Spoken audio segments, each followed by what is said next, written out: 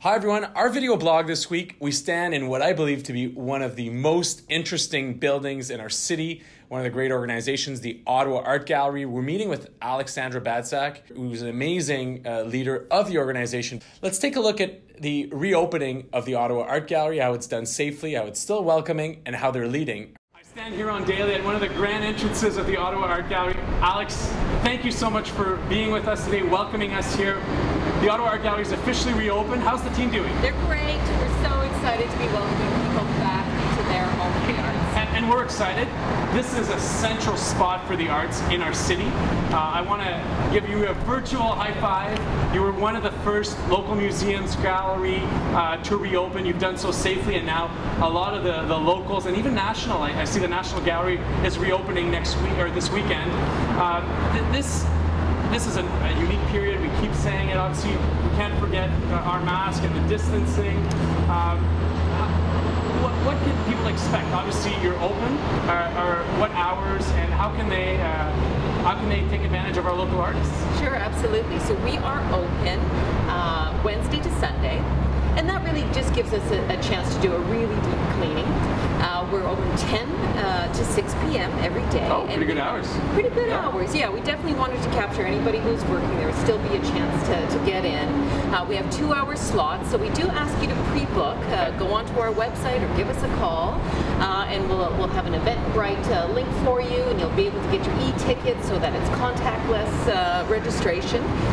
And so we're timing only a certain amount of people in the building at any given time, so everybody can have a little more flow, more control. Exactly. And what's fun with the gallery is it creates a bit of a, it's calm, right? So in this period where everything seems so challenging and complicated, this is a safe space. And I imagine this ticket is entirely free.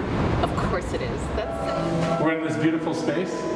The Firestone Gallery. Wow. Every time, I just want to stay here. Exactly. It's such a beautiful, calming space. And this year, we're so excited to be celebrating the 100th anniversary of the Group of Seven's first exhibition. Wow. So it's a special year. As we know, the Group of Seven were that iconic art group that really defined the Canadian landscape, sort of in opposition to what European artists were doing. Levi Jackson was a big friend of Mr. Firestone, and Mr. Firestone was able to collect some really great artifacts from Levi Jackson. So we have a lot of these beautiful board works, and I'm glad that we had a chance to showcase some of them. Yeah, this looks like a bit of a cottage house. Exactly. Such apropos for a summer period. That's it. Yeah, if you can't get out into nature for whatever reason, this is the place to come. You know that we've had a very warm summer already. In a space like here, it's welcoming, it's safe. So again, I think it's wonderful that you've been able to open. I love it. Yeah. It's relaxing yet fun. You know, like there's this nice balance. Yeah. Wow. I've just walked into a space where my eye wants to see everything. It's very colorful. There's some amazing paintings, but also some tactile components. Absolutely. Who's done this art? This is Russell Uristi, an amazing senior Ottawa artist. This show, we really wanted to explore a side of his work that a lot of people here haven't seen, which is some of the work that he did in the 60s and 70s. It's fun, it's exciting, it's a little, again, sort of slightly audacious. He was a farm boy, and so he takes a lot of his inspiration from animals, and that's what you're seeing all over the place. And you know, he was really interested in just delving into his imagination and almost like free-flow drawing out of that. And what came out of that is some really fun, funky drawings and sculptures and paintings. Well, sculptures that were kids' play structures, like that to me is some of the duck boat components and what you've been able to replicate. That's the only thing that's closed, unfortunately. It would have been amazing to do the slide.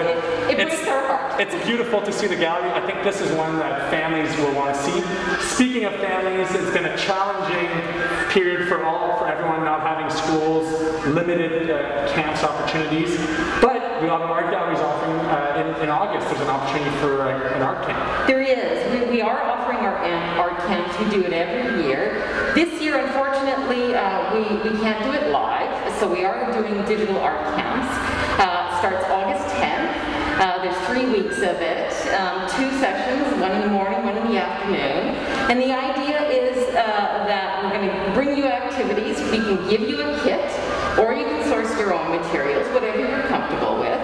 And we're going to have programmed activities for you, a little free time, and then we're going to come back as a group via Zoom. Parents, kids are excited. If they want to learn more, it's on the website. You got it. I really encourage you to do it. I think getting out of the traditional curriculum of school and even your daily routines now and taking part of the digital art camps would be an amazing opportunity. Exactly. We're seeing so many cultural institutions having to shift a little bit with their programming onto a digital platform.